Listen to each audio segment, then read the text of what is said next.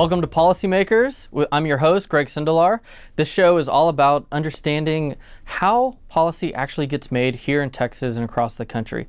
Typically, we are chatting with legislators who are in the arena making the votes, but we also occasionally chat with folks who are helping advise on policy.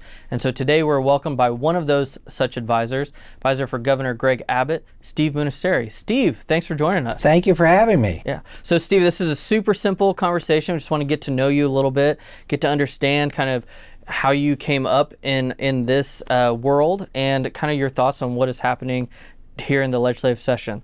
So I think maybe the place to start is tell us a little bit about your background, where you grew up and your childhood, and we'll kind of go from there. So I grew up in Houston since first grade, and the reason I got involved in politics is really related to my family history and my mother's family history. So I had three great uncles come here in 1898, and two of them served in the U.S. Armed Services in World War I, and one of them, that's the way he got citizenship. But he had to wait from 1918 to 1941 to get the citizenship. But he got it because he thought this country was the greatest country in the world. His brother ended up going to night school at Georgetown University, became a lawyer, went to work in the Treasury Department for Secretary Mellon, who, as you know, is the first tax cutter from 73% down to 25%. So I'd like to say tax cutting is in the genes. And the reason why those great uncles are related to my story, because if they hadn't come over, I would not be here, is my family ran the city administration in a small town called Formicola, Italy. And my great-grandmother would be the equivalent of a city manager. And she did that all her life. In fact, she worked till she was 93 years of age. And my grandfather worked for her and actually delivered the mail and going on his bike in the hills of Italy in that town. But after World War I, Mussolini formed the Black Shirts and formed the Fascists in 1919, and he ended up getting into the parliament in 21 and taking over the government in 22. According to my mother, her father, my grandfather, was feeling pressure to join the Black Shirts since they were associated with the government. So he came to visit in 1921. He ended up getting citizenship at the end of the 1920s. But he did it because his uncles, who were my great-great-uncles, who were already here, said this was a great country, plenty of freedom, great economic opportunity, and he came here. And that afforded him, as somebody who didn't have a college education, did not speak English when he came here, but he put all three of his daughters through college. In the 1940s, it wasn't even common for women to go to college. It's amazing. And my mother became a staunch Republican because of that, and for the reason that one of those uncles, Alphonse Grasso, became the first Italian-American Republican in his city or town in Connecticut to run for low-level, kind of like a constable. So my mom got very interested in politics and worked for Prescott Bush in 1950. And then when we came to Texas in 64, George Bush had just been the Harris County Republican Party chairman, and then he was running for the Senate, so I got my mom involved. And then she got me involved in 1972 working for Hank Grover, who almost became the first Republican governor since Reconstruction. He only lost by a little less than 2.9%. So that's what got me all on the trail, just love of this country and a great-great-uncle who happened to be a Republican. I love it. Well, there's this great book. We've talked about this book before called Reagan's Comeback. I'll show it to the camera. We've got some notes in it. I wanted to read a section of it because it talks about you as a young man. And so I'm going to read this. Hopefully this isn't too embarrassing. It says, another regular at the Houston campaign office was Steve Munisteri, a gawky, black-haired 18-year-old high school senior with a soft, high voice from the small Houston suburb of Hedwig Village. If it's apt to call someone a political prodigy, Munisteri certainly qualified. In 1972, at the age of 14, when many of his peers undoubtedly were spending their after-school time playing pickup basketball or trying to meet girls, Munisteri worked phone banks for Richard Nixon and John Tower and walked door-to-door on behalf of Republican gubernatorial nominee Hank Grover. So why weren't you playing basketball or chasing girls, Steve? What was it that politics drove you? Well, first I need to point out that there could only be two people for the sources of that description. One is your board member, Ernie Angelo, and the other was Ray Barnhart, who were both interviewed for the book. Ray's not with us anymore. But I had a chance to ask both Ray and Ernie, if they said that, they both denied it. So one of them is holding out on me. There's worse ways to be described than as a political prodigy. Yeah, I've always been just a huge believer in capitalism and entrepreneurship. A part of it's from our parents. We were never given an allowance. We were given a chart of jobs you could do to make money. And I learned very quickly that if you went out and cut lawns, you could make enough money to go down to the toy shop and buy as much as you ever wanted. And I also had the example of my father, I told you about my mother's side, but my father was born in Rome, Italy, was not a U.S. citizen when he was born because you couldn't pass citizenship through the mother at that time. He was married to he was the son of an American mother. And yet he and his brother both worked their way through Yale University. My uncle went to Yale Law School. He ended up being the head of some major corporations, was on the board of directors and senior group vice president of a company called Brown & Root that at one time was the largest construction company in the world here in Texas, founded by George Herman Brown. And so I got a chance to see, we started, as a typical family where we were a one-car household, one TV household. It was black and white, not color, because we couldn't afford it. I wore hand-me-down clothes, and I got to see over time, how successful my father and my parents were, and all that instilled in me is, how great it is to have free market and economies. And I started reading Milton Friedman, and in high school reading about Austrian economics, and even I still remember right short of 11 years of age, already being interested enough to watch the 1968 Republican National Convention.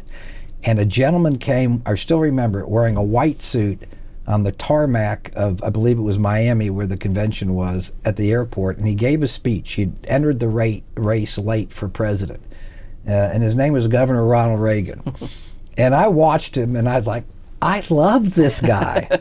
And I loved him so much that I attempted to form a conservative club at Memorial High School. And at first I was banned from doing it. And I had to actually get a conservative lawyer to help me. And it's a long story, but the short version is they tried to ban a conservative club, and I got a conservative school district policy overturned, and we had our conservative club. And we were able to send for Ronald Reagan films, not the movie films, but films of him talking about America on 16 millimeter. And it was an optimistic view, and it talked about how much America had done. It had pointed out things such as, at the end of World War II, our economy was roughly equal to every other economy in the world combined. We were roughly 50% of GDP, only being 5% of the population. And it talked about how people, the poorest of people, the most downtrodden of people, had come to this country and had gotten so much prosperity. And I love this optimistic message. So as a result of that, I just got all in for Reagan.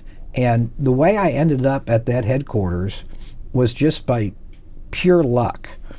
When there were articles about Reagan running for president in 1975, and I was 17 years old at the time, as soon as I saw the articles that he was going to run, and then it was on the news he was announcing, I just got out the Yellow Pages, which I say that today, kids don't even know what it is, but before the computer, I just got out the book, the Yellow Pages. Yeah, they were yellow. The only thing I knew to do, didn't know a soul, just went to Republican under the Yellow Pages, looked under Harris County Republican Party, and called and just said, I want to go work for Ronald Reagan. And I had the great fortune that Ray Barnhart, who had been a former state representative from Pasadena, went on to be the state party chairman, went on to be the head of the highway administration for Texas, and then the federal highway administrator.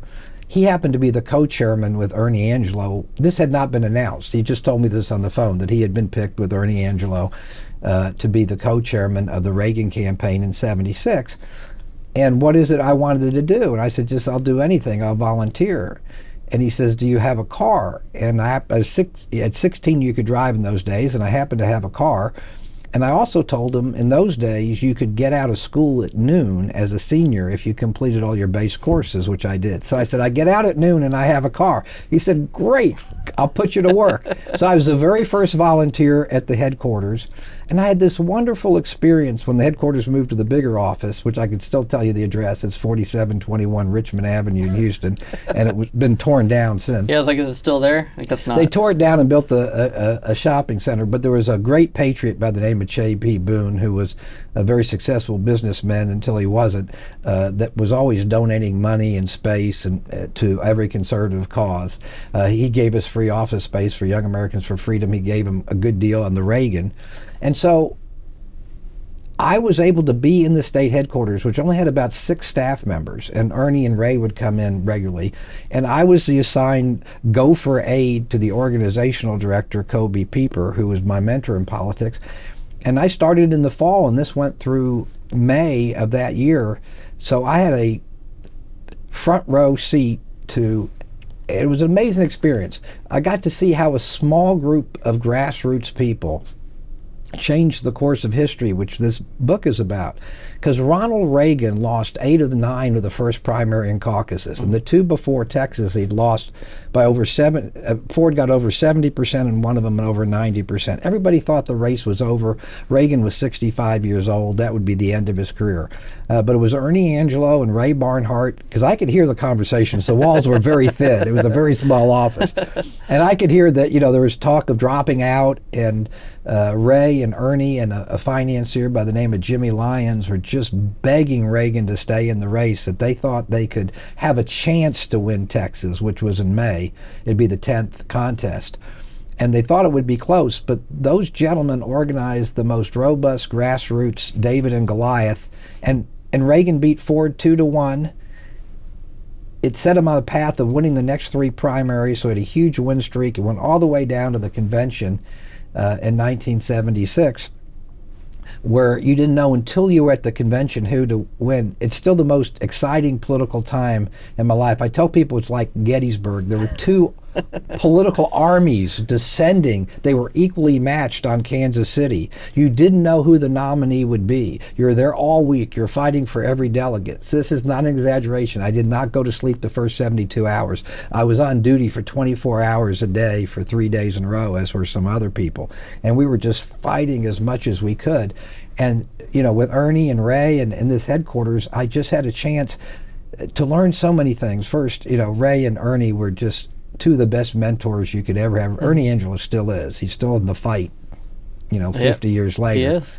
I talked to him a couple days ago. And just a wonderful man. I mean, just immense respect for him. And I ended up being his state youth chairman for Reagan in '80. But I got to see what just a small group of dedicated ideological conservatives could do if you are fueled by your beliefs and just that enthusiasm if you had a great leader.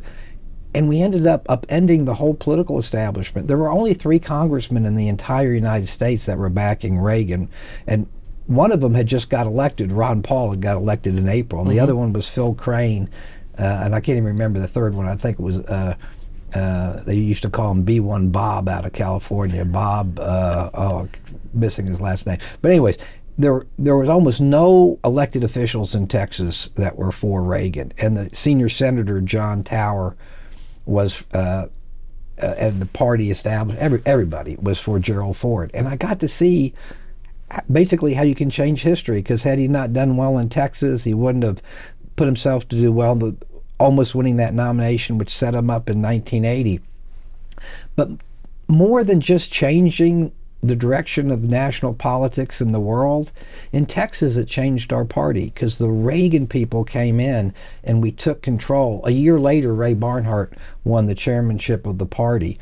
At the age of 25 or 26, I got elected to the SREC, and the litmus test always was, were you for Reagan or were you for Ford? And if you were for Reagan, you were one of us. And it just started a movement, and it showed you the power of the individual, and it was a wonderful experience. And had I not met Ray Barnhart and Ernie Angelo, I'm confident I never would have been on the path that led me to be state party chairman and to the White House. I don't even think it would have led me on the path. I don't think I would have been the entrepreneur I was. I started a law firm at 24 that I built up to 49 employees before I sold it and started or co-founded 4 small other businesses. And it was the confidence I got from running those political organizations and learning how to do a budget and raise money, and just having the confidence to be the power that the individual can do everything. And then, you know, as you get into business, you then get a terrible lesson about all the things government can do to push you back down. So that book chronicles it, and I would just urge everybody to read the untold story of how Texans and conservative Texans, many of whom, as I say, with like Ernie and others, are still involved in the fight, help put this state on the trajectory it is today. And I think we live in a pretty darn good state. Yeah, well, I think you're right. And, you know, oftentimes things feel so binary, right? Like you either win or lose. But 76 was important because it showed that there was change was coming, right? And even though Reagan didn't win the nomination, it set it up for 80 and showed that he was a viable candidate. And I believe you talk a little bit about that in this book. So, you know, where would the country be and where would Texas be if it wasn't for what you and Ernest and Ray and George Strait and others did in 76? Like, what do you think would kind of be, let's do a what-if game, like what would things look like? I think at the very least, Republicans wouldn't have taken control as early as they did. And you mentioned George Strait, that's another one. I probably shouldn't remind George of this, but when I was 18 years of age, he and I ran against each other for alternate delegate to the National Convention for Reagan. It was no shame in my losing to him because he not only was he a big deal, but his what may not be known is that you know, his father had been involved as well. So the Strait family just, you know, was a big backer of this movement, but George did more than that. The untold story of the Republican Party that I think younger people don't know is the largest debt adjusted for inflation was not the one I inherited. I inherited $743,000, but George Strait inherited a debt of $900,000 in 1982 numbers, which today, I know it's more than a factor of 2, so it would be over the equivalent of $2 million that the state party was in debt. And George Strait, in very short order, got a group of businessmen together and retired that debt very quickly. And the party would have just been totally hampered and I was on the SREC when Strait was chairman, so I got to see that. And so I think the party owes George Strait a huge debt. But he was also part of the Reagan movement. I think you wouldn't have had the fuel. I also think it would have delayed conservative Democrats switching parties, because if you look at the 76 primary, I believe we had over 400,000 people vote in the Republican primary, which for then was huge. Yeah. So Reagan drew those Democrats over that got them in the habit of switching to the Republican side. Strait, Barnhart, Angelo was our committee man for 20 years, were able to put the organizational structure together. Strait also raised the finances. And I think all that coming together, along with, you know, running people such as, you know, Ron Paul won a big upset. I think Strait was involved in the Clements campaign in 78. I think all those things came together to give us the modern Republican Party, that if you remove any one of those pillars, you can make the argument we never would have had the foundation to get where we are today. There's a chance we could have been California. Yeah. Well, and at times it looked like we were, but it's providential that we are where we are. So now in your own personal journey, you talked about starting your conservative club and fighting that at your high school. I believe, you know, I've heard stories from you on that, and good friend Senator Paul Betancourt on that, who was there during those times as well. But then when you went on later in life, you also started the Young Conservatives of Texas. 43 years plus now. So tell me, what got you to start that organization, and, you know, which is thriving still today? Yeah, and I was just at a speech last week, Reagan-Lincoln Day dinner, and a young lady came up and says, "Oh, I'm the new chapter chairman at Texas State," and, you know, I'm all for the college Republicans, young Republican state party chairman, but I will note I just spoke to the college Republicans, and the turnout at the Young Conservatives at Texas Convention was higher. They had 151, so it's still going strong, although both groups are great. So going back, and it just shows you how all this stuff gets integrated. So when I was volunteering for the Reagan campaign, the person they had hired, that Ray and Ernie had hired, was Kobe Pieper, the one I had been assigned to. He had been the Mid-America Regional Director for Young Americans for Freedom. So he convinced me to get involved with Young Americans for Freedom. Within a few months, I ended up being the state vice chairman, and it's probably just a year and a half later, I ended up being state chairman. I know in 1977 we got the award for the most improved state in the country, and I was state chairman from 77 to 80. And that group still does a lot of fine work, but we, being kind of individualist, it just kind of dawned on me, and there are a lot of issues, but anytime you deal with a national organization, they get a bureaucracy, they get a lot of paid people. And I noticed they had a big fancy headquarters. They were paying people, staff. We were giving them $5 dues. Sounds like Washington, right? Yeah. Giving them your money. We were getting nothing back. So there are many reasons, but two of the biggest reasons are we just decided we could do it better as almost like a guerrilla volunteer organization as opposed to one with a big bureaucracy. Also, this is a pet peeve of mine. I don't understand why some people step away from the word conservatives. So to me, nobody ever knew what Young Americans for Freedom was if they hadn't heard of the group. Is it a liberal group? Is it a libertarian group? You know, Ronald Reagan talked about having a banner with bold pastels. So if we're going to be conservative, why do we need to be afraid to use the term conservative? So I always was in favor of having an organization with the word conservative in it. And when you hear Young Conservatives of Texas, you know immediately what that group is. So there was a lot of reasons, but I don't regret it. We started it right across the street from you. The first convention was the first weekend of March in 1980. We had half the convention at the Stephen F. Austin, which is the Intercontinental, and the other half at the Driscoll, because neither of them had rooms available the whole time. But we had 177 people at that first convention. There was 151 at this last one, so it's been pretty consistent. Yeah. And we've had so many great leaders. I mean, people probably don't know that Jeb Hensarling, the congressman from the DFW, he was one of the original members when he was at UT Law School. Rand Paul not only was the Baylor he was Randy at the time, the Baylor chapter chairman later, but he ended up being the state vice chairman of the group. You know, Phil Graham was our sponsor at A&M.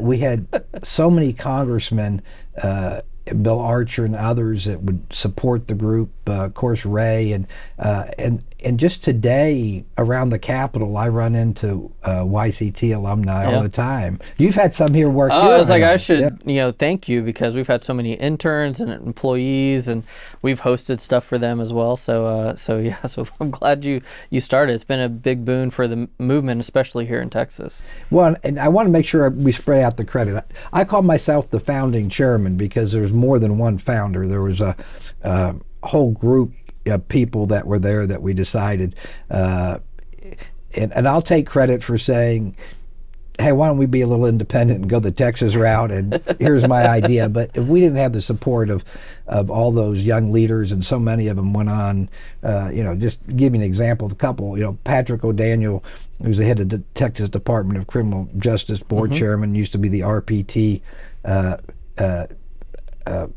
legal counsel. He was a former state chairman of the Young Conservatives of Texas. Fred Tate, who's the treasurer of the Republican Party of Texas, he's a former state chairman. David White, who I think is one of the premier both he and his wife, he was former state chairman. His wife was as well.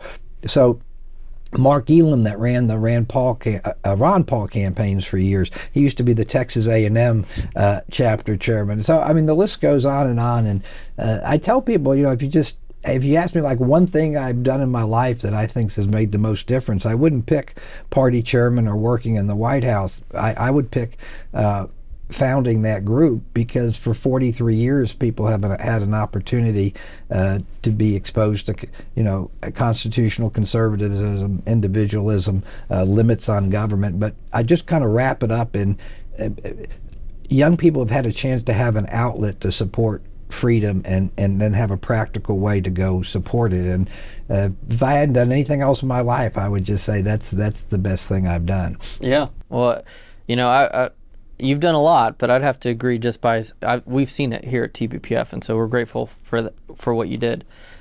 So after you got out of law school, you were at a big law firm. Then, as you mentioned earlier, you started your own law practice, and then you sold that, and you started a bunch of other businesses. I know you've done some real estate stuff and things like that. I know you've also done a bunch of boxing. Yeah. And so, I don't think that you do that anymore, but you were a promoter, right, and a coach, I believe. Yeah. So tell me about that. So a couple of things. I started with a very established law firm, but it was a small law firm. It would probably be considered mid-size for those days. We had like 11 lawyers.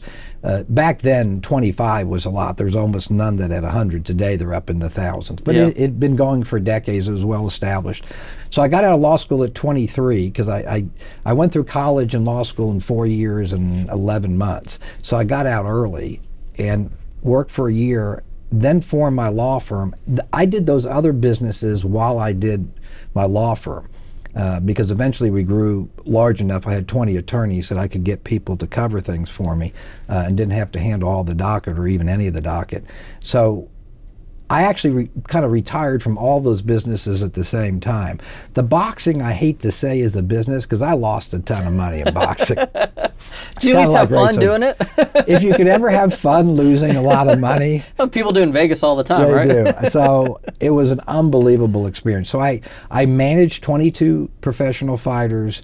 I co-managed 2 others, and I promoted 1. And I ran shows in New Mexico, Arizona, and Texas, but those shows were really run so I could give my fighters work. I primarily was managing fighters. But a little bit of trivia, if you follow the Ukraine war, the mayor of Kiev is Vitaly Klitschko, used to be the heavyweight champion of the world.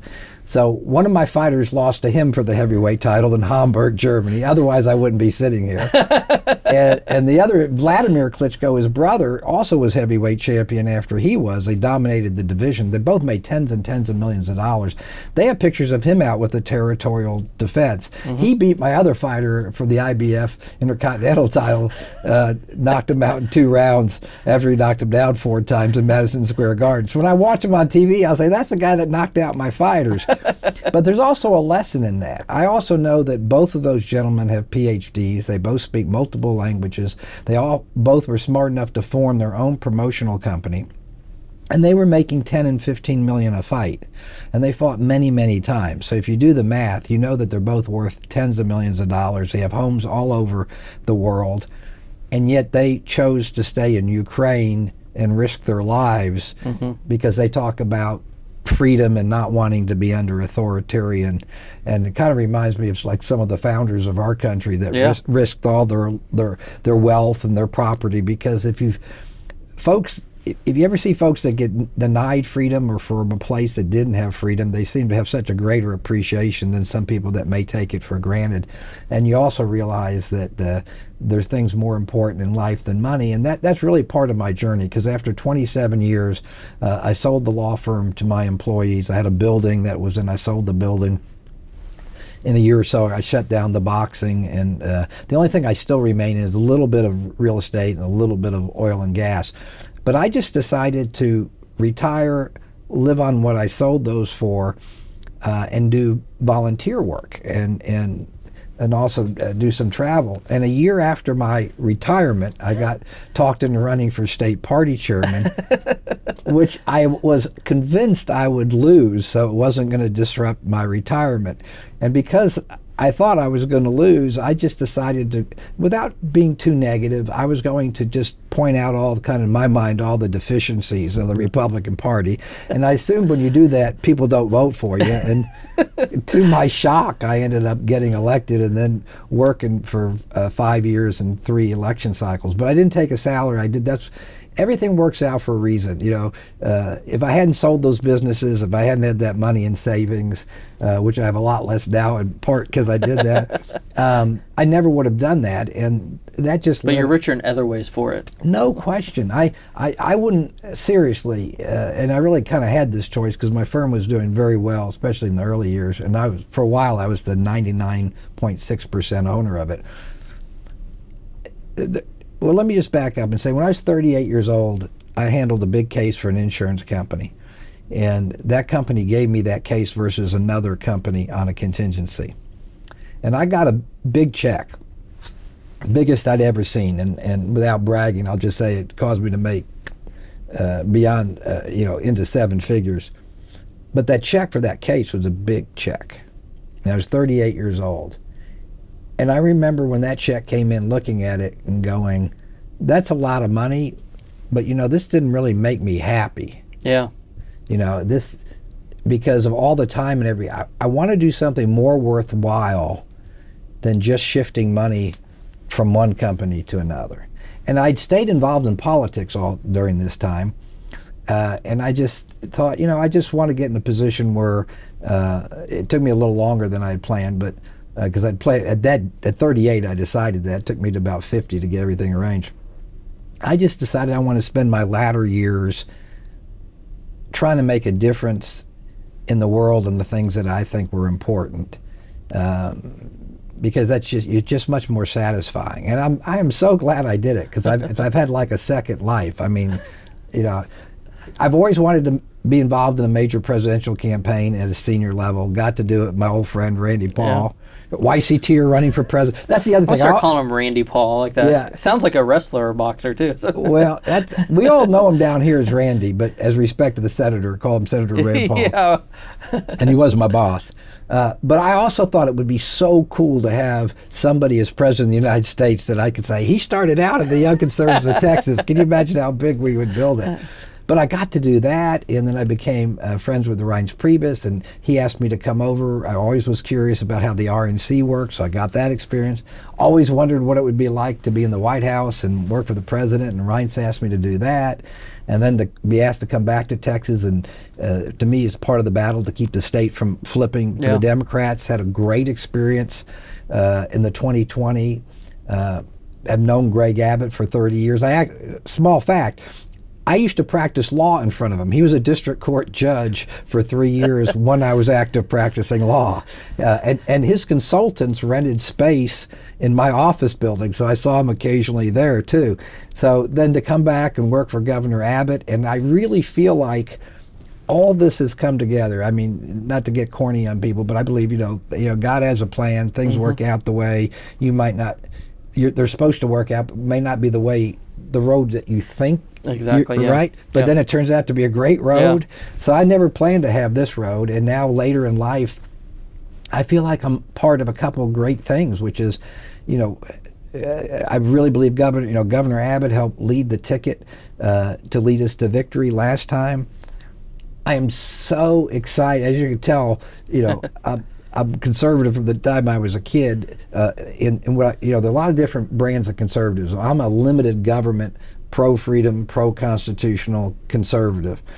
And the idea of having a chance to have school choice, when this was an issue that in January of 1977, as a volunteer lobbyist for Young Americans' Freedom, we were pushing school vouchers. And this is 46 years ago. Yeah. And this battle has been going on for half a century.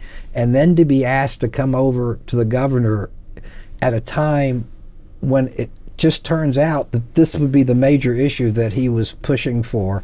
I mean, it's just like, it's a circle of life thing. It's like, wow, this is what I'm supposed to be doing, and it's so much fun. And I get to go out and speak on school choice. And I was just down in Comfort, Texas, and Governor Perry was there, and he spoke on it and did a great job. And TPPF is in the forefront of organizing it. We're on the road with your boss weekly. Yeah, and you can see he is. This is an all-out, full-out commitment on what I consider a transformational issue.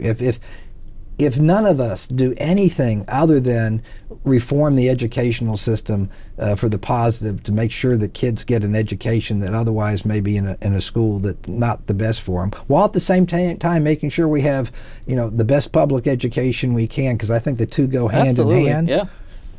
I mean, I just think we could look back in 10 or 20 years, and when people write the history books and go, how come the Texas school system is doing so well? Well, if you point to 2023 when they passed the parental empowerment legislation to let parents help decide their kids' education and give them. I just think we've got just such a great opportunity. So it's just an exciting time, and it all, you know, it all connects. Well, it does, and you know, connecting back to someone you mentioned earlier, I was talking to Senator Phil Gramm today, and we're talking about school choice, something he's very passionate about, and his kind of life story is he feels this way, and he's right, that if it wasn't for an educational opportunity he got when he was younger, he would not be where he is today.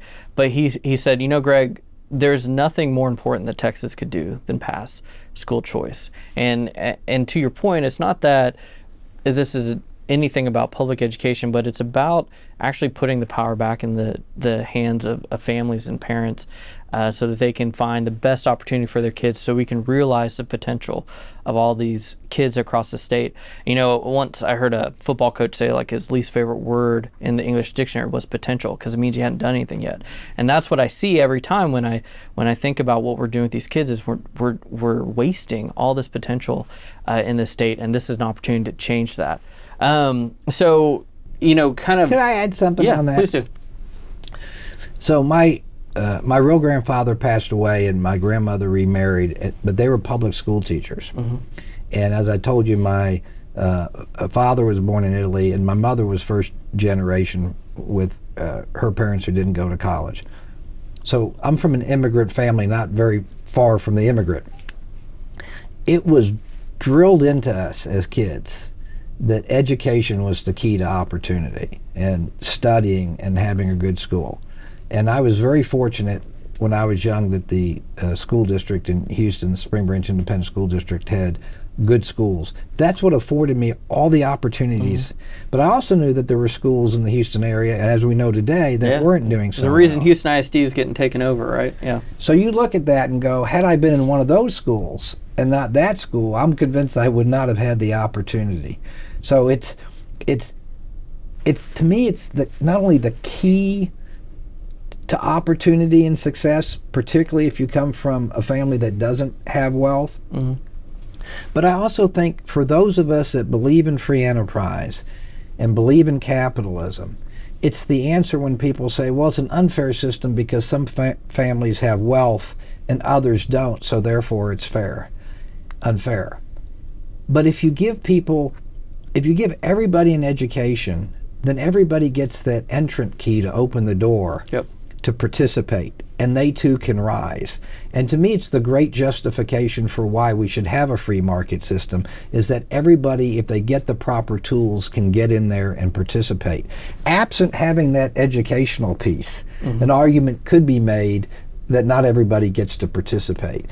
So for me, it's not just about getting opportunity, which is very, very important, but it's also about winning the ideological battle that free enterprise, capitalism, limited government are the best way to lift people out of poverty, and not government. But education has to be a key component of that, and that's why I think this parental choice educational reform is, to me, just a kind of a linchpin issue. Yeah, I think you're spot on. That this is the way that we actually unleash our state going forward for the next generation. And you know, the governor's talked about this, and many others have, that this in fact, I think his sign, his thing says, like, Texas of tomorrow or something. I can't remember exactly what his sign says, but he's talking about how this session is going to set up Texas for the next generation. So what, you know, obviously we talked a lot about school choice, but what are some of the other things, you know, in the governor's office you guys are really focused on to make sure that we're setting up Texas for the next generation? Well, I think property tax relief is going to be another monumental issue, and you know, it looks like both houses agree that we should have a very nice. They're arguing, and they're arguing about how to give us a 17 billion, 16 billion relief. That's a good argument to have, not how you're going to raise taxes. Yeah, that's right. So, and if I could tie that to something TPPF put out, and Vance Ginn, because I read all his, but your December report from him pointed out that since Governor Abbott's been in office from January of 2015 up until when the report was done, that inflation and population growth in the state of Texas is 9.4%, but that the increase in spending during that time was 5.2%. So when adjusted for those things, we're 4.2% under. Yep. Whereas in the previous 11 years, it was over 12% increase in spending with only a little over 7% population inflation. So you went from spending more proportionally for spending less. So that, the reason I bring that up is that ties to the property tax return. It's, you know, it's not giving people money, it's returning money to them that was taken from them originally. One of the reasons that we're able to do that was that kind of fiscal responsibility that allowed us to have the roughly $33 billion surplus plus the money in the rainy day fund. So there's a continual focus in on keeping the growth of government in check, at the same time having reasonable regulation but not burdensome regulation, and having the sign up that Texas is open for business. Kind of following one of my favorite sayings from Jack Kemp, a guy I volunteered for president in 1988, where he said the problem with the left is they don't understand you can't have employees without having employers. You know, yeah, that's right. You know, employers are not the enemy. Yeah, that's right. So the governor is creating an environment where we're not just attracting people, you're attracting businesses, and in fact many times the people follow the business. So it's about creating that overall environment, and a lot of it has to do with the tax structure and the regulatory structure, making sure that those still provide the basic services, still make sure that, you know, we do all the things we're supposed to do in infrastructure, but not letting government get out of control, and realizing that if you keep the burden of government to a minimum, that by reducing that burden, it allows the private sector and businesses to grow and employ. And so property tax reform is a big part of the governor's program, along with some things that, you know, all of us in the conservative movement have concerns about. We're going to be tightening up some of the election law. We did a great job last time, but add some things this time. There's some more parental control issues with schools and what's occurring with teaching children. All those things I believe we're going to make progress on. You know, there were a lot of really good bills out of the legislature last time. And even though a whole checklist of things got done, I think people are going to be very happy to see that on top of that checklist last time, there's going to be a whole nother checklist. So when you put those two sessions together, I think you'd have to be a pretty grumpy conservative not to be happy with what gets done in those two sessions of the legislature. Well, we can all be a little grumpy sometimes, but I think you're right. You know, we did so much last session. I think this one will really set it up, and will set us up for the future to keep having more and more conservative sessions. It definitely feels like, you know, we're heading towards that realm.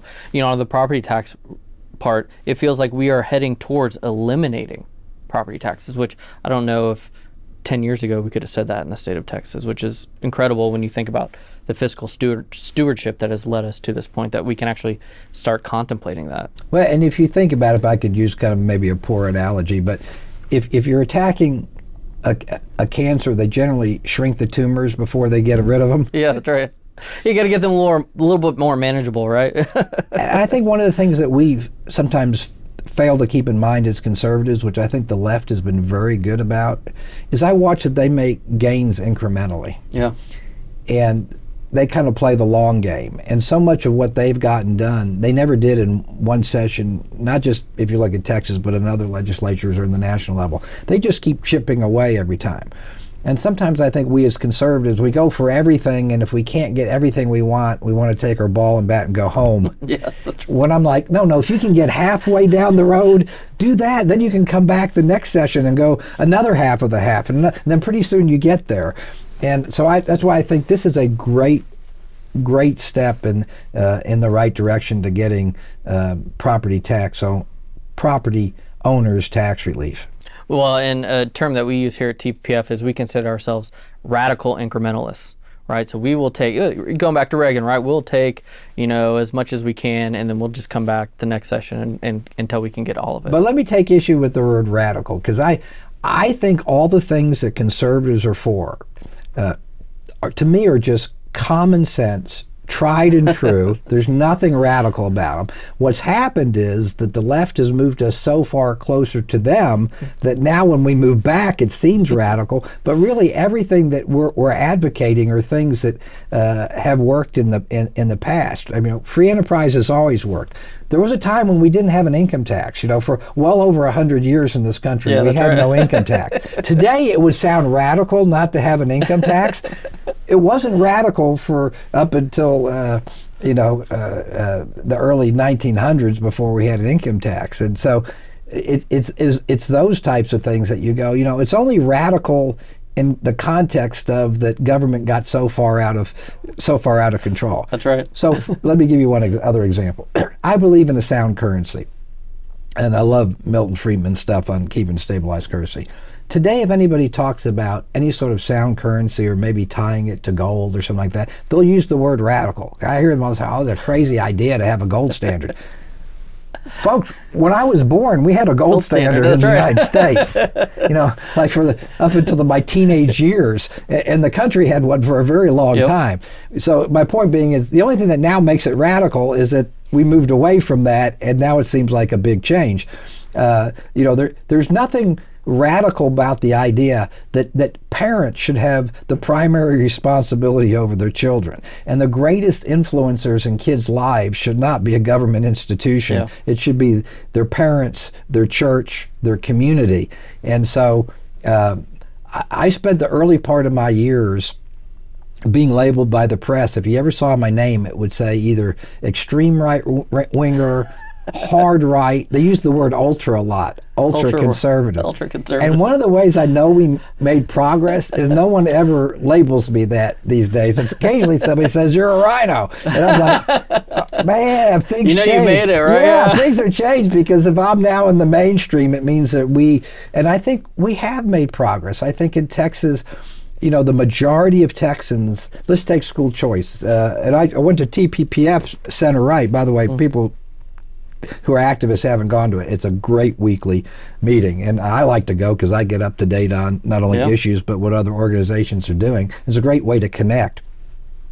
But at your last one, you had the pollsters and your data guy from TPPF talking about the data that indicate that over a third of Democrats supported parental choice in schools, a majority of independents, an overwhelming number of Republicans, and when you put all the Texans together, it's a substantial majority. It's over 70% of all Texans. Yeah, so it's like, to me, how can we be the radicals if we have 70%? It's a pretty good one, right? Yeah, I'd argue it's the other side that are radical obstructionists. Well, you know, we talk about that, you know, a lot of our stuff, whether it's banning gender modification for kids or banning taxpayer-funded lobbying, all these things, these are very popular issues, right? If you just pull it, right? You know, people are in agreement, but the legislative process is set up for things to go at a slower pace and not always make it across the finish line. And so that's where it gets, I think people get frustrated, don't understand it. But I would say you're right that no, what we're pushing for is actually not that radical. I think that's a really good point. But to that point, it made me think of a part in the book that I really liked where you're talking about the GOP. And you said, it says, you maintain that a more charitable view of the party you've served since your childhood, and you see the bitter Reagan-Ford battle as a struggle that helped the GOP grow, even as the party paradoxically became more narrowly ideological. The liberal wing of the party is gone, Munisteri says. The John Anderson, Nelson Rockefeller wing is completely gone, and even what some people would call the moderate wing of the party is just about gone. What you have left are different types of conservatives, and that's what we are. Do you still think that's right?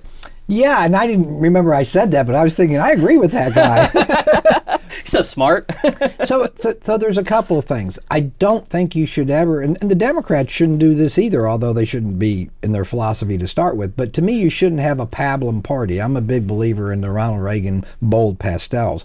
You need to be for something. You need to have an ideology. It can't be about business as usual or go along to go along. You need to decide what you think is right and wrong and what you think is the best policy for your state and your country. Stake that out and go sell it.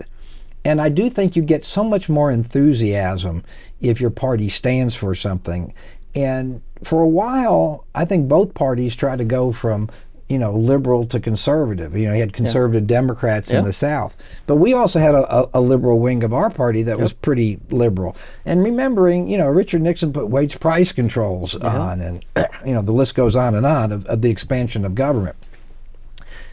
And now, to me, it's like the conservatives have basically moved to the Republican Party, and I won't even call them liberal. A lot of them are socialists. Have moved to the Democratic Party.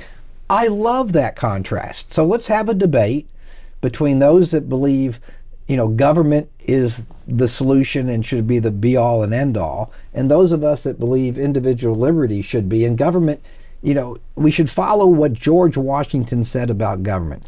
George Washington said government is like fire. It's a dangerous servant and a fearful master. And so remember, we need government as our servant, but you got to keep it in check because it gets out of control. Let's have that debate. Let me give you an anecdotal, and I don't mean to speak ill or disrespectful of anybody, but just a true story. When John McCain was the nominee and I was working in Iowa, because I mentioned earlier, I own my own businesses, I was able to take off and go, in that case, for a couple of months and just go work for our nominees at different presidential elections. So I spent about a little over 2 months in Iowa in 2008.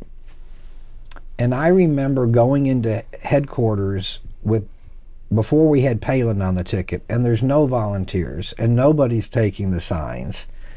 And then when they put Palin on the tickets, all of a sudden people are coming into the headquarters, and people would reject taking a McCain sign unless it said Palin. And my point on all this is having somebody that people thought, was standing for their particular set of values fired them up. Somebody, and again, not being disrespectful of his service or where he's coming from, but McCain was more, considered somebody that would kind of build consensus with Democrats. In fact, he apparently thought about putting Joe Lieberman on the ticket. Had you tried to put Joe Lieberman on the ticket, that would have been way more divisive to the Republican Party than putting Sarah Palin on the ticket. But it's the same with Ford and Reagan. In my mind, the Reagan people were much more enthusiastic and much more committed. And this is a fact that's probably not known by a lot of people unless you studied history. In 1976, Ronald Reagan got about 500,000 more votes than Gerald Ford in aggregate for all the primaries and caucuses. It was because the party establishment and machinery was able to tip the scales on the delegates. But in terms of actual people turning out, it was the insurgent running on a very bold banner that generated the enthusiasm. Then people said he was too radical the next time. He ends up beating an incumbent president, and then those policies are put in effect, and the public delivers him 49 out of 50 states. The guy that was called the extremist, the right-winger, the radical, the warmonger, all but one state supported. Minnesota, right? What's wrong with you, Minnesota? Come on. But we're winning under that bold conservative banner. We're winning California. We're winning Massachusetts. We're winning Vermont. And for anybody that thinks the nation was more conservative back then, I will remind them that from 1952 to 1994, 52 years Democrats controlled Congress. That Barry Goldwater only got 38% of the vote. It wasn't like we were the majority party. What won us that was what was described there, that bold leader that set out an ideological platform, that said we are a conservative party. And let me go sell you on those ideas. And then when he did, he put those ideas in practice, and then America voted on them. They had 4 years to judge it and overwhelmingly loved that direction. So that's the lesson I've always learned, which is, if you don't really stand for anything, don't expect people to stand with you. Yeah. I think that's absolutely right. I think people crave leadership, right? Absolutely. And they want to be proud of our country, and they want to be proud of the direction, and they want to be optimistic about where we're going. And if you run just on a kind of a negative or a status quo, that doesn't inspire people in anything. That just I think bogs them down. So I have two last questions for you. So this has been great. Getting back to Texas a little bit. We're about a month away from sine die here. Why should conservatives be optimistic about where we'll end up here at the end of May when session's over? And why should they be optimistic about the future of Texas? Well, several things. Let's take the choice vote first, school choice vote. There was a lot of press that said when the amendment, the bill passed from the Democrats that said you couldn't put public funds with private. There are two things that were missed on that. That's 30 votes better roughly than there was the last session. Yep. So when you're moving 30 and we're not through with the session, to me that shows things are going in our direction. They also missed publicizing that the Senate had passed out the parental choice. Yeah, that's right. So we had one chamber already there, the governor's already there, and we had, roughly a 30 vote improvement over the past. So that tells me things are heading our direction. So that gives me optimism that we'll make progress there. You already had the House and the Senate, have their legislation on their property tax cut. So we know we're going to get a property tax cut. It's just what the form is. And it looks to me like most of the other conservative legislation is going to go through. And for then any that doesn't go through, I just want to encourage your listeners to remember what you and I talked about earlier. Incrementalism. The key is not whether you get everything you want. The key is whether you move the conservative ball down the field. Yeah. And we're going to do that this session. So if you've done it 2 sessions in a row, then we'll come back the 3rd session and the 4th session. Keep shifting that Overton window. So long as we keep winning elections. You cannot do any of this unless we win elections. Yep. So that leads me to my last question. Obviously everyone's kind of looking towards the next presidential election. You've worked in the White House, you've worked on presidential elections before. How do you see that shaking out? I think a lot of people, myself included, would see it's an extremely consequential time in this country, and sometimes it feels a little bleak, but I remind people that every time it's felt bleak, whether in Texas or America, we always do figure it out. We just had the anniversary of San Jacinto Day not that long ago, and obviously it was very bleak for Texans then, but we won that battle.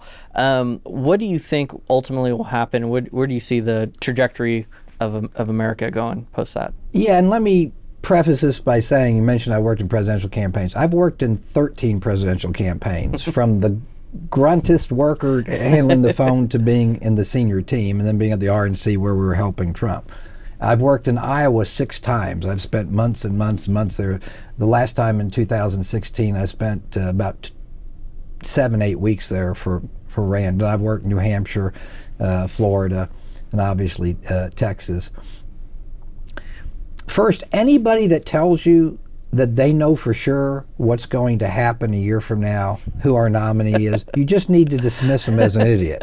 I mean, you're going to get people to say, well, last time I was right, I predict Trump in 2016. Yeah, and another half of the people predict you did. So, somebody's going to be right, somebody's wrong.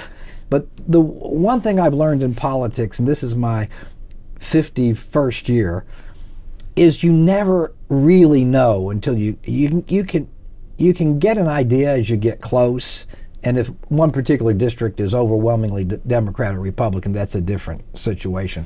But the United States has always been pretty evenly divided, where the parties go back and forth on the presidential election. So nobody knows right now who our nominee is going to be. Nobody knows who's going to win in the fall. Having said that, I'll make a couple observations. First, if I could, not a plug to vote for him, but just to keep in mind as a plug for my old boss, President Trump. One of the things the media missed is they would focus in on whether he said the crowd size was the largest ever, and then try to go fact check that. Or he would say we had the largest corporate tax cut, highest corporate tax rates in the world, when we had the highest for the 32 OECD countries, which is in fact the modern world. But they would nitpick on him that there is some country outside of that. And they would miss the bigger picture, which is, did he deliver on the promises that he said he was going to do when he ran? Because what most Americans, to me, are concerned about is not whether you misstated a crowd size. The number one thing I hear as a criticism of politicians is they run on one thing and they do the other. Nobody can argue that Donald Trump did something other than he ran on. He said he was going to make the border a #1 issue. He made the border a #1 issue. We had a lot less crossings with him than Biden. He said he was going to deliver a tax cut. We went from 35 to 21 on corporate, and then also a lower permanent. He said he would only pick conservative justices for the Supreme Court if he did nothing else other than that. But he did a lot more than that. He said he was going to get rid of 2 regulations for every one that was there. I think it was up to 5 to 1 when I left. TPPF Chairman Brooke Rollins came as I was going out, and policy, I promise you they continued that. They overpaced 2 to 1 for sure. Yeah. So he delivered on those things. So he still has a tremendous base of support in our party. But you just don't know what's going to happen. Obviously, Governor DeSantis was popular and was doing well. Now it looks like other people are coming up, and he goes up and he goes down. Trump goes down, now he goes up. But now we have other candidates in the race. I don't know who the nominee is. What I'm 100% confident is of 2 things. Whoever we nominate is going to be better than Joe Biden and an improvement. And this Republican supports the nominee. So whether it's President Trump, Ron DeSantis, Tim Scott, I can't remember who else is running, Mike Pompeo, I guess he's not running, who our nominee is, we need to come together. Because if you remember my answer to your previous question, none of this happens without us winning elections. And winning elections does not come about unless we are united as a movement. And remember, any differences within the conservative movement pale in comparison to the differences that we have with the left and socialism. Well, Steve, I think that's absolutely right. When I look at TPPF, what I always tell people our goal here is, when it comes to the movement, is to be a big tent where we can bring all those stripes of conservatives together, and where we agree on probably 80, 85, 90, 95% of issues. And I think as long as we can keep that together, then I think the future of this country is bright. So thank you so much for joining us. That was a lot of fun. And thank you to all of our listeners for joining us on Policymakers. And until our next episode, we'll see you later. Thank you.